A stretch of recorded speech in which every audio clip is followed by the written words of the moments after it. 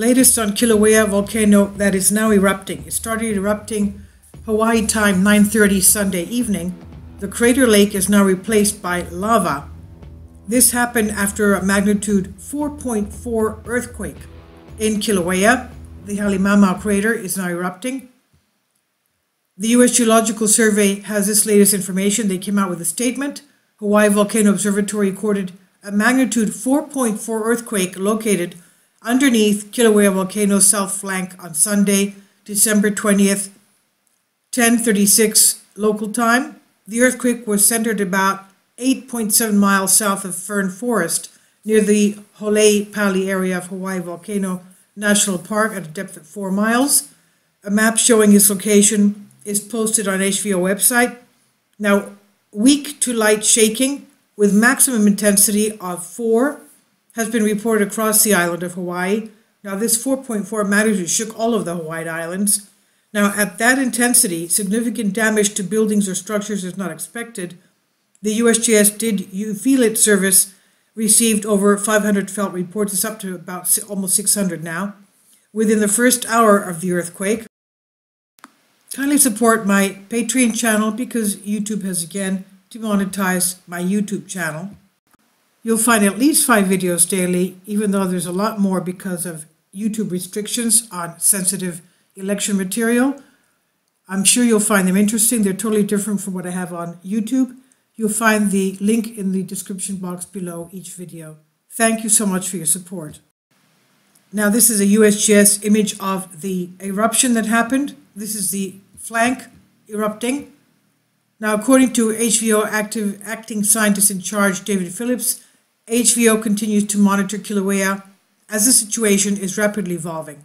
With this evening's eruption at the summit of Kilauea, we will send out further notifications on Kilauea and other Hawaiian volcanoes as we observe changes.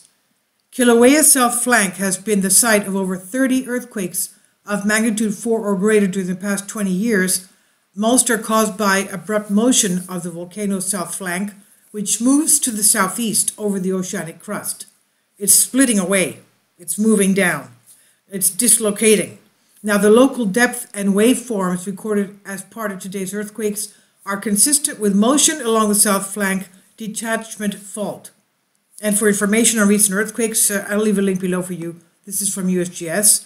And now the Hawaii Volcano Observatory, one of the 5 volcano observatories in the USGS, and responsible for monitoring earthquakes in Hawaii. Now, shortly after 9:30 Hawaii time, USGS Hawaiian Volcano Observatory detected glow within the Huma crater at the summit of Kilauea Volcano. An eruption has commenced within Kilauea's summit caldera. The situation is rapidly evolving, and HVO will issue another statement when more information is available. According to HVO has elevated Kilauea's volcano alert to warning, and its aviation color code is now red. Alert levels and aviation codes you can find on USGS. Now, HVO continues to monitor the volcano and will report on significant changes. And HVO is in communication with Hawaii's Volcano National Park as the situation which is taking place within the park evolves. This is what they said concerning the recent observations.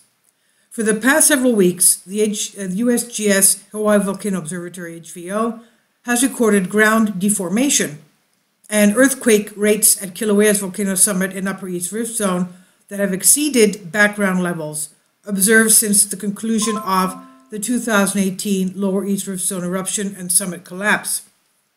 Beginning in September 2020, increased rates of uplift were observed by GPS stations in Kilauea's Upper East Rift Zone. In the past month, increased uplift has also been measured at GPS stations in Kilauea's summit region. And while uplift related to post-collapse inflation of the summit reservoir has been occurring since March of 2019, rates have been steadily increasing in recent months and are currently higher than they've been since the end of the 2018 eruption.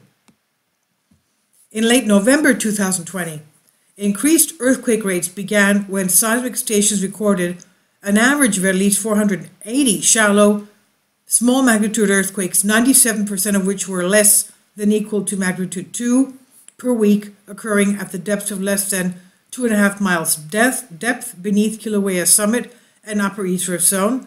This compares to a rate of fewer than 180 per week following the end of Kilauea's 2018 eruption and through early November 2020. On December 2nd, 2020, GPS stations and tilt meters recorded a ground deformation event at Kilauea summit, accompanied by earthquake swarms. The patterns of ground deformation observed were consistent with a small dike intrusion of magma under the southern part of Kilauea caldera. The injection resulted in about 3 inches of uplift of the caldera floor, and modeling suggests that it represents about 0.4 to 0.7 million cubic meters or yards of magma accumulating approximately 1 mile under the surface. Though the intrusion did not reach the surface and erupt, it represented a notable excursion from trends observed in Kilauea summit monitoring data streams following the end of the 2018 eruption. On December 17th, seismometers detected a notable increase in occurrence and duration of long-period seismic signals beneath Kilauea summit, which are attributed to magmatic activity. Whereas this type of seismicity was observed on average once every few weeks following the 2018 eruption, rates have increased to over a dozen in the past several days. Other monitoring data streams include volcanic gas and webcam imagery were stable until this eruption. An earthquake swarm began in the evening of December 20th, accompanied by ground deformation detected by tilt meters. An orange glow was subsequently observed on IR monitoring cameras, that's infrared monitoring cameras, and visually beginning approximately 21.36 hours HST. That's about 9:30 in the evening.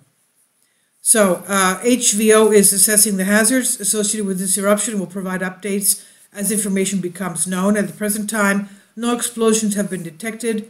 And for discussion, you can go to USGS and find out what's going on. So this is the latest update on USGS, and I'll leave links below for you for this.